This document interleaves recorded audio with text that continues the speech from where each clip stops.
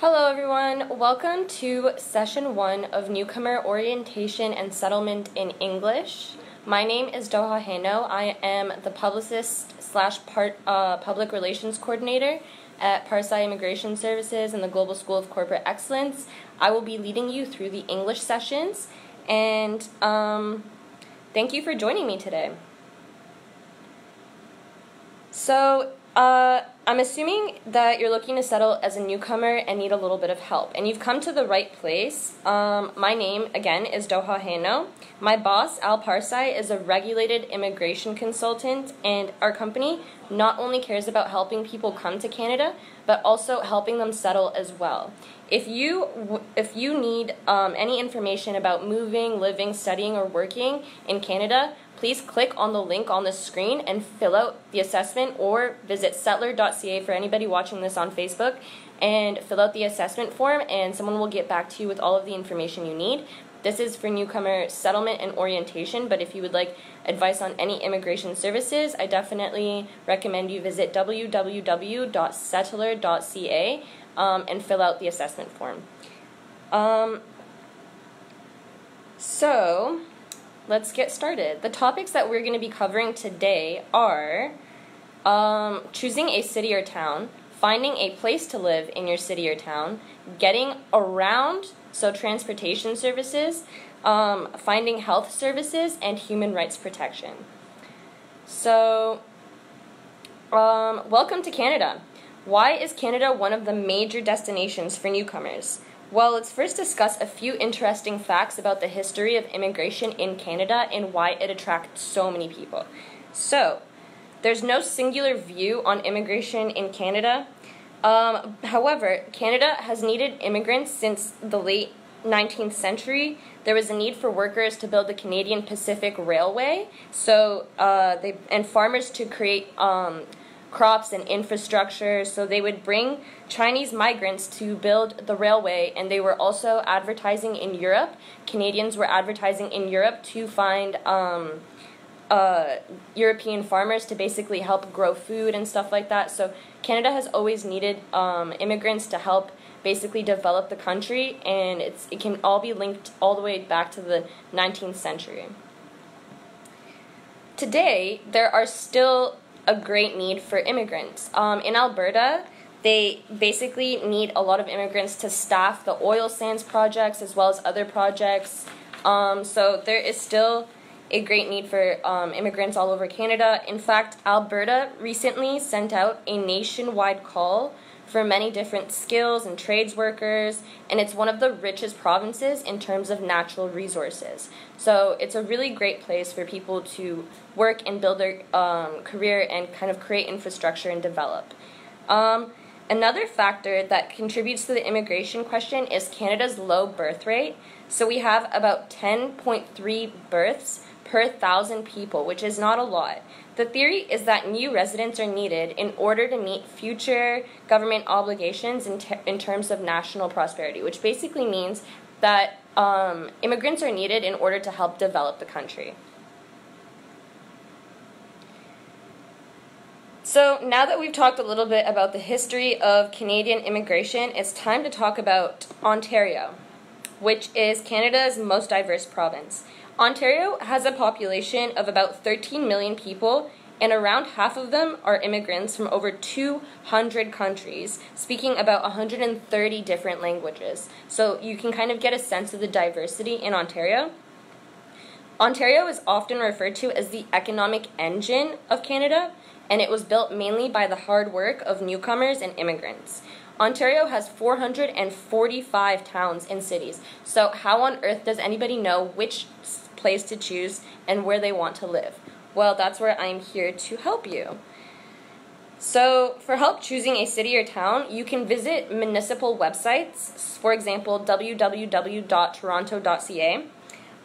You can also visit major destinations for newcomers, which include the Greater Toronto Area, or the GTA, Ottawa, which is the capital of Canada, Hamilton, Windsor, London, and the region around Niagara Falls. So all of these destinations in Canada are very popular for newcomers, and you can visit them and see if you enjoy the atmosphere, and I definitely recommend doing so. You can visit a few city websites and arrange trips there to kind of figure out a little bit more as well. In order to figure out what kind of support system the government offers for newcomers, you can check out newcomer settlement and community support programs in those cities and regions in Canada. For example, in Ontario, Service Ontario is an organization that provides information on Ontario government services across Ontario. So that's a really good service, but there are specific services for specific destinations. So if you're in the Greater Toronto Area, you can check out community support programs there for newcomers, and you can figure out basically everything you need to know using those community support programs. So, if you need help in your language, the government also offers a lot of services. The government offers interpretation services to help newcomers use government and other community services. So, let's say, for example, you've exhausted all possible resources and found a city or town to move to. What do you do now? Now you need to find a place to live, of course. In Ontario, you have the following options. One, you can rent a property, which is where you are the tenant and you pay the property owner, obviously, a rent, or you can buy property where banks and institutions charge you interest rates and mortgage and loans for buying a house or condo. And then there's something called cooperative housing, where more than one tenant contributes their time to upkeep and maintenance. So it's like a bunch of people basically living together, and they all contribute towards rent, expenses, maintenance, everything like that. So that's the options that you have in Ontario if you're looking for property. And then the government of Ontario also offers a lot of support for people that are in desperate situations. For example, you can live in a boarding home where it's usually one room and sometimes includes services like meals or laundry, but it's usually temporary and there's usually more than one person living together. If you are in a state of emergency, or if you know anyone in a state of an emergency, a newcomer may temporarily stay at an emergency shelter or hostel where they offer support such as counseling and referrals to legal, health, and other services for free. So that is if you are in a state of emergency. And then also, if you are in a desperate situation, you can apply for subsidized housing, which is a government program that basically charges people rent depending on how much money they make. But the only problem with that is that it could take a long time of people being on the list, of course, to actually get subsidized housing. But once you find somewhere to live, it's time to find a school for your children. So, Ontario's public schools help prepare people. They're some of the best public schools in the entire world, and Ontario's public schools help prepare people for a lifetime of success. They are free and divided into elementary, secondary, and post-secondary schools, and each community in Ontario is publicly funded by a school board. So once you find a school for your children, I recommend going to that school and checking it out and talking to most likely potentially the principal and whoever else, like the staff that work there, and seeing if it's a good fit. Once you find a school for them, it's time to reach out to the rest of the community and take part in community life. And there's no better way to do that than volunteering. Volunteering is a great way for newcomers to gain experience and training and get involved in the community while potentially giving back and building their resume to help them find better jobs and stuff. So volunteering is a great way to get started. And there's definitely a lot of volunteer opportunities. You can visit newcomer settlement agencies for help identifying the volunteer operations. There's a lot, so you can definitely find one. So now we're going to talk a little bit about getting around in Ontario, or transportation. So transportation in Ontario really depends on the city that you live in. There's public transportation in almost every city or town in Ontario, and the corresponding transportation service really depends on where you live. For example, in Ontario, public transportation systems often include buses, trains, but also some systems include streetcars and subways, such as the TTC, which is Toronto's most popular and most frequently used public transportation system. GO Transit connects different regions in Ontario, with buses and trains that link communities in the GTA, Hamilton area, and other communities to the east, west, and north of Toronto. So if you need to commute around all of Ontario, the GO train's probably your best option, but if you're very local and you need to stay somewhere like in Toronto or another city, I would recommend looking at other public transportation systems that are more local. You can visit city websites and municipal websites in order to figure out exactly what transportation and what getting around services they have there in that city, or you can simply ask around. But yeah, it's a great way to get around, and it's really important to know how to get around. So if public transportation is not your thing, you can also get a valid Ontario driver's license. So if you buy a car, you will need to carry papers that include your vehicle ownership and proof of auto insurance, as well as your driver's license with you at all times, and you can actually get charged if you do not have these documents with you. So it's very important that you carry these with you at all times.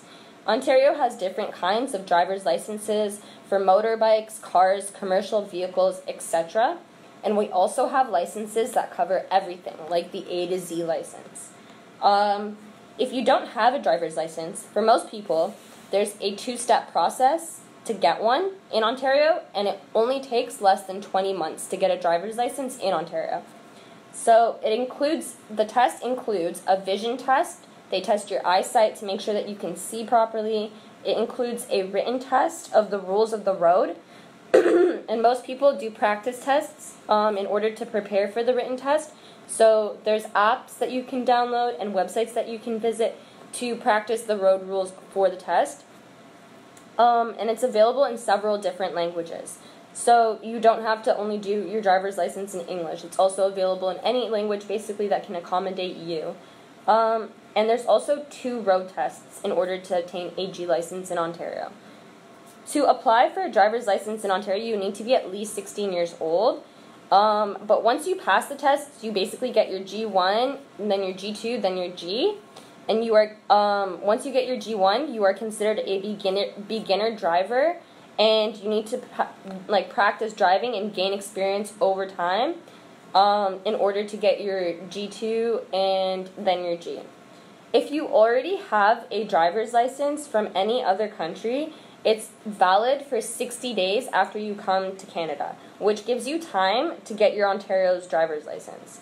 So you need to bring your ID and your driver's license and documents, and you will have to pass a vision test and a written test covering Ontario's traffic rules.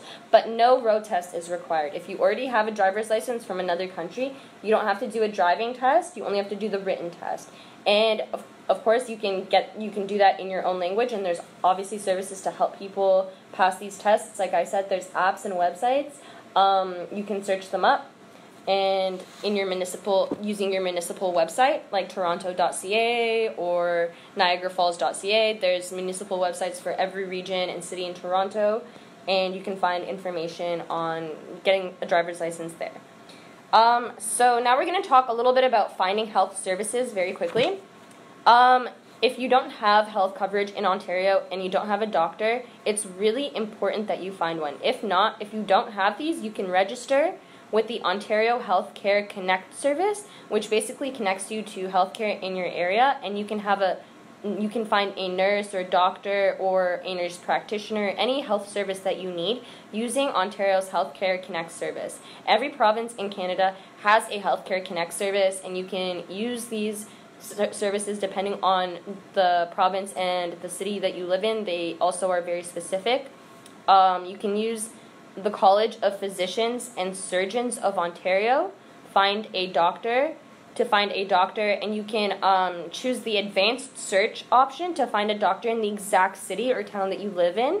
So that covers all of Ontario, but like I said, every province has a Healthcare Connect service, which lets you find a doctor or nurse in your city or town. And the Ontario Health Insurance Plan, or OHIP, pays for many medical services. It takes a while to apply, and it might take a while to obtain these documents, but I definitely recommend doing that almost as soon as possible. So it covers medical services. For example, a lot of, like, Canada has some of the best healthcare in the world, and you know, it's basically because of, like, health insurance plans like OHIP, which cover many medical expenses, including regular visits to the family doctor. To receive health care services through OHIP, you must be a resident of Ontario. There's a waiting period of 3 months to obtain the OHIP card and coverage, but your local newcomer settlement agency or your municipal website of whatever city or town that you choose to live in can help you get an OHIP card and provide additional information on accessing healthcare in Ontario. So now we're going to talk a little bit about human rights protection, and then I'm going to wrap up for today. Human rights protection is huge in Canada, and it might be another reason why Canada is a very popular destination for newcomers. So human rights are rights that inherent to all human beings. So regardless of race, sex, nationality, ethnicity, language, religion, or any other status. Human rights include the right to life and liberty and freedom of slavery and torture, freedom of opinion and expression, the right to work and education, and many more. So you have the right to be free from discrimination and harassment based on these categories, whether you are in a community or your workplace. You're also entitled to complain to the Human Rights Commission if you feel that you are being discriminated or harassed in any manner. So thank you so much for watching the first session of Newcomer Orientation and Settlement, and I hope to see you next time for the next English session. We have our Spanish session taking place tomorrow at 10:30 a.m. If you have any questions, please contact me directly at doha.hanno@parsci.ca. So that's doha.hanno@parsci.ca. I'll leave all of the information in the description of this video, and thank you so much for watching.